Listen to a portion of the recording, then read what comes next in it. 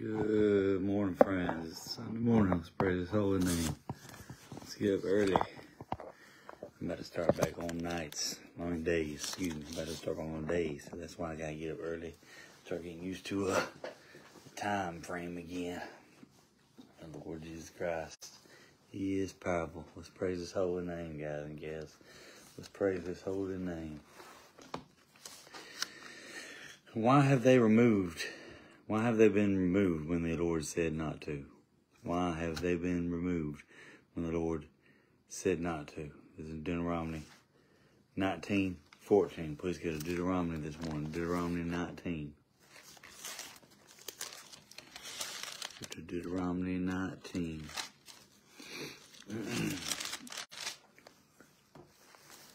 The Lord Jesus Christ, He is powerful. He's powerful. Paul, 1 second. When I'll search for that. Paul, 1 second for station. Identification. Kearley. Well, I'll get one person on there. Amen. Good morning to you. I know it's 4:30 in the morning here. It's gonna be even earlier. It'll be about 4 o'clock. Whenever it'll be about 4 o'clock. Whenever I start back on days tomorrow. Maybe 4 in the morning, so it's about 4:30 right now. It's just the Lord is powerful. Y'all please pray for my brother and his daughter and her mother. Her mother just got put on her deathbed. Please pray for Miss Connie Ann Woods, and pray for Miss LUC-KY. I'm sure how you pronounce it, but it's not Lucky. It's LUCKY because it's spread apart. Pray for my brother Kevin as he has problems with his appendix. They think it might be gallbladder stones, so I'm not sure. Not appendix, but it's his pelvis. I'm not sure exactly. But the word's named, but he is powerful. Hello, Miss Maywa Wapes. Yeah, good morning to you, ma'am, sweetheart. Why have they been removed when the Lord said not to? As in Deuteronomy 19:14. We're going to go to Deuteronomy 19:14 right here, where it says, "This is the law when a man dieth." No, that's Numbers. I was in the wrong one, guys and gals. I was in the wrong one. 19:14. Here we go. I was in Deuteronomy 19:14. Excuse me. Right here, where the Bible says, "Thou shalt not remove thy neighbor's landmark, which they of old time have set in thine inheritance, which thou shalt inherit the land that the Lord thy God giveth thee to possess it." Good morning, Mr. Gill. Let me read it one more time. "Thou shalt not remove thy neighbor's landmark, which they of old time have set in thine inheritance, which thou shalt inherit in the land that the Lord thy God giveth thee to possess it." So please pray with me. Dear Lord Jesus, help us all not remove landmarks as some have been done, as I'm going to mention here in a little while. Back 2 years ago, when they had this protest here in the United States of America. Please, Jesus, help us not remove landmarks anymore, Lord. And please help the ones to ask for forgiveness, the ones that done that, Lord. Please, Jesus, help them know that they did wrong. Please, Jesus, help us all. Guide us all. Help us get to church this morning. Help us to dress our best for church this morning, Lord. And please help everybody that's saved. Help everybody that's saved. Write up their own testimony and let people know about you, Lord. Go ye into all the world and preach the gospel to every creature. Help us all share your word, Lord Jesus. Help us share your word every single day of our lives, Lord. Not just Sunday and Wednesday. Help us to share your word every day, Lord. Help us to understand that whosoever shall ever God alive for Christ Jesus shall suffer persecutions. Help us understand that it's going to happen, it's coming. But we need to be strong and have good courage every single day of our life. Be not afraid, neither be thou dismayed, for the Lord thy God is with thee, whithersoever thou goest, as you said back in 2 Timothy 3:12, and Joshua 1:9. Help us, Jesus, guys. Thank you for putting that word on my heart. Please help somebody learn it. Help us all get your Bible and read it, learn it, love it, live it, and share it, Lord Jesus. Help us all. Help me this morning as I preach. Thank you so much. Be with the boys this morning. Help my kids, Lord, please. Help my young men. Help me get to church and praise your holy name. Help me, Jesus. help them understand their dads as we does for the children's sake. Thank you, Jesus. Please help us all, guide us all, direct us all. In your name we pray. Amen. We do what we do for our children's sake, guys and gals. We do it for our children's sake. Because if we don't, we are to teach ye your children a bit. Let their children teach their children, and their children another generation. If we don't keep it going, guys, this world's going to get worse and worse and worse. But please be strong and of good courage, my friends. Be strong and of good courage. I like the way I shake. So, yeah, it looks like it's cool looking at when it's dark like that. It looks cool. It's gray on each side, but it's there. Kept trimmed up yesterday. Praise the Lord. Y'all, Paul, one second for station. Oh, gotta give me a little go, you.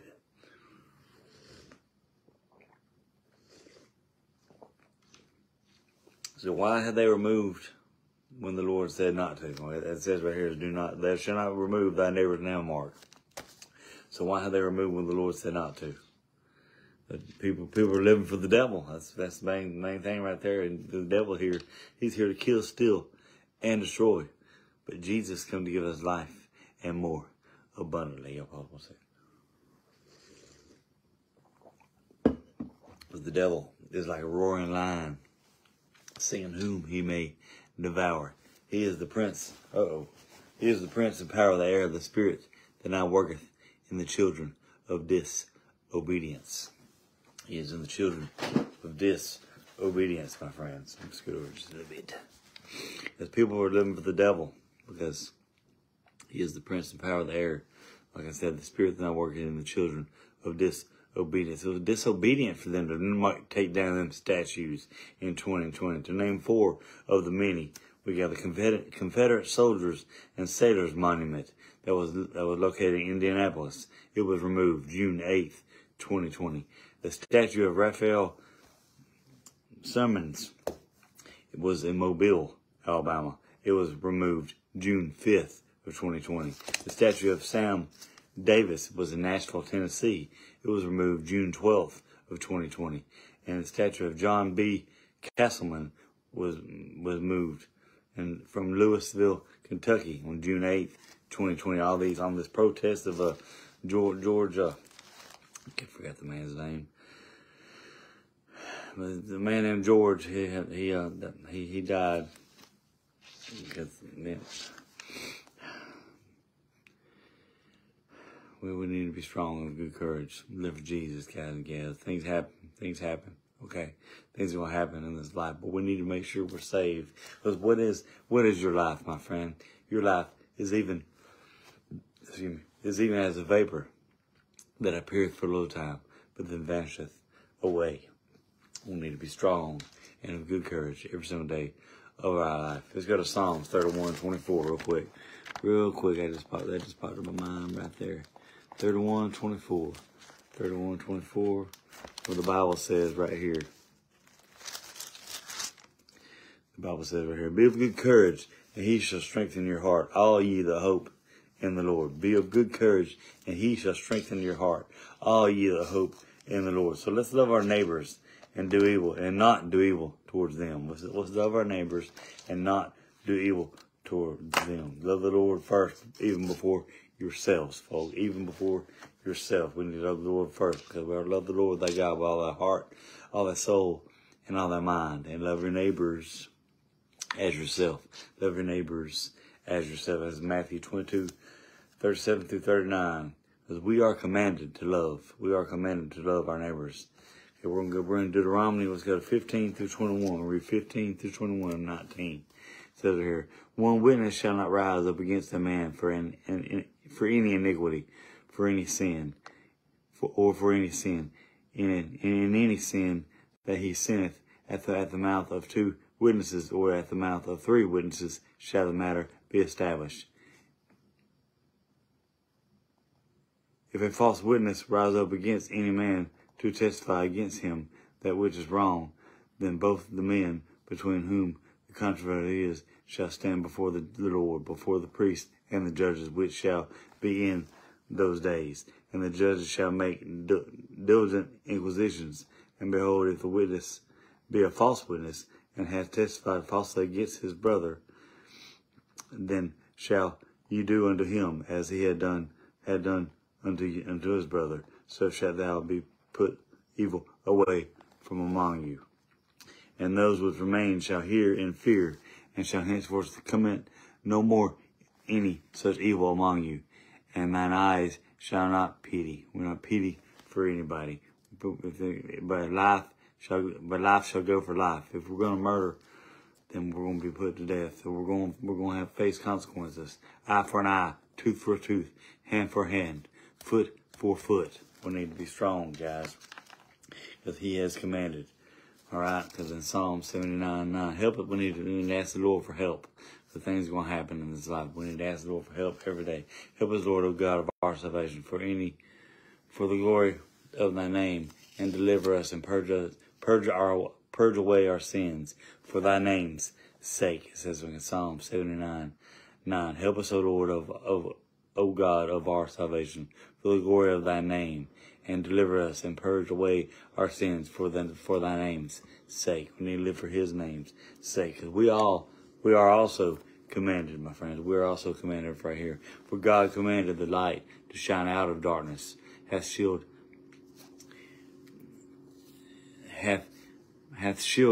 in our hearts to give light of the knowledge of the glory of God in face of Jesus Christ. We have to be a shield for God who commanded the light to shine out of darkness, hath shield in our hearts to give the light of the knowledge of the glory of God in the face of Jesus Christ. We need to read it. We need to learn it. We need to love it. We need to live it. We need to share it. It's his word, guys. We need to dig in and try our best not to sin. Because if we murder anyone, you shall surely pay the consequences. Back in Leviticus 24. We'll go a couple books back. Leviticus 24:17. Thought I wrote that down, but I guess I did. 24:17. Right here where it says, and he that killeth any man shall surely be put to death. We're going to pay the consequences. If we kill a man, we're going to pay the consequences, my friends. So let's stand up for our Lord. He that killeth any man shall surely be put to death. I did have it written down. That's Leviticus 24:17. We're going to need to go through our Bible. Here's the rest of the other pages. It means we're trying to learn. Let's learn his word, my friends. Let's stand by his word, my friends. Then the Lord will surely stand by us. We need to stand by his word. The Lord will surely stand by us. If God be for us, guys, who can be against us? All things work together for good to them who love God, who them were they called according to his purpose. He is in control. It says in Romans 8:31 and 8:28. So y'all please pray with me. Dear Lord Jesus, help us all get up and get to church this morning and praise your holy name. Help us get saved by your grace through faith, which is not of ourselves, which is a gift from God, not of works, lest any man should boast. If we're not saved already, Lord, help us, Jesus, get saved today. Thank you so much. Help me run through this road real quick. Pray one more time before I sing. Thank you so much. In your name we pray. Amen. Because we all have sinned and come short to the glory of God. The wages of sin is death, but the gift of God is eternal life through Jesus Christ our Lord. That was Romans 3:23 and 6:23. Because am I ashamed of the gospel of Jesus Christ? No, I'm not ashamed. And you, my friends, you shouldn't be ashamed of the gospel of Jesus Christ either. Is there any of us righteous to get to heaven without Jesus? No. There's none righteous. No. Not one. That was Romans 1:16 and 3:10. Because God commended his love towards us when we were yet sinners. When we were yet sinners, Christ, he died for us. He was on that cross. He said, it is finished. He bowed his head and gave up his ghost for us. That's Romans 5:8 and John 19:30. Because if thou shalt confess with thy mouth the Lord Jesus, and shalt believe in thy heart that God hath raised him from the dead, thou shalt be saved. Whosoever shall call upon the name of the Lord shall be saved, my friends. It says like Romans 10:9 and 10:13. And then if you believe on the name of the Son of God, you know you have eternal life if you believe on the name of the Son of God. 1 John 5:13. Let's go first. It's 1 John 5:11. 1 John 5:11. Take long, we know it. And this is the record that God hath given to us, eternal life, and this life is in his Son. He that hath the Son hath life. He that hath not the Son of God hath not life. We need Jesus. He is in us. For God so loved the world that he gave his only begotten Son, that whosoever believeth in him should not perish, but have everlasting life. In John 3:16. Marvel not that I say unto thee, you must be born again. John 3:7. There's none other name under heaven given among men whereby we must be saved, my friends. Acts 4:12. If we pray one more time, because he will stand with us. We'll stand by him, my friends. Let's stand up for him. Let's be strong. Be of good cheer. I, as he says in John 16:33, be of good cheer. I have overcome the world. In the beginning was the Word, and the Word was with God, and the Word was God. He is the creator of the heavens. And in the beginning, God created the heavens and the earth. That was John 1:1 and Genesis 1:1. God is so amazing. God put all the scripture in my mind this morning. How powerful. God, please pray one more time when we want to sing. Because he will stand by us. So let's stand up for him. Let's pray. Dear Lord Jesus, thank you so much for everything you do. Lord, help us all to stand up for you and get to church and take our families to church and be the witness. What our neighbor said, why is he leaving so early? Because we're going to church, Lord. Thank you, Jesus. Please help after church today. Help everybody at Honda. Help this family day. Help my boys want to come too, Lord. Please, I sure miss them. Wish my boys would come with me and see what the daddy does every day. It's at work. Please, Jesus, help us all. Guide us all, direct us all, keep us safe. Help everybody in the whole entire world get to church this morning and understand that you are the way, the truth, and the life. No man cometh unto the Father, but by you, Lord. As you say in John 14:6. Thank you, Jesus. Help me hear as I sing this morning. In your name we pray. Amen. Yes. We got to stand by him, my friends. He says, I will stand by you. I will help you through when you don't know what to do and you can't cope. I will dry your eyes. I will fight your fights.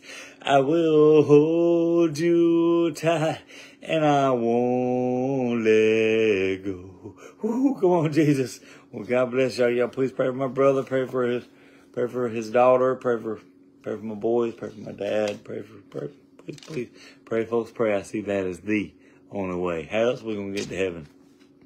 Prayer through Jesus. We gotta pray to Jesus to be accepted. He said, 1 John 1:9 right here. 1 John 1:9 right here. If we confess our sins, he is faithful and just to forgive us our sins and to cleanse us from all unrighteousness. From all unrighteousness. So let's seek him. Seek the Lord in his strength. Seek his face continually. 1 Chronicles 16:10. Well, God bless y'all. Y'all have a good day. It's Kearley 16:11. Excuse me. Y'all have a good day. Bye.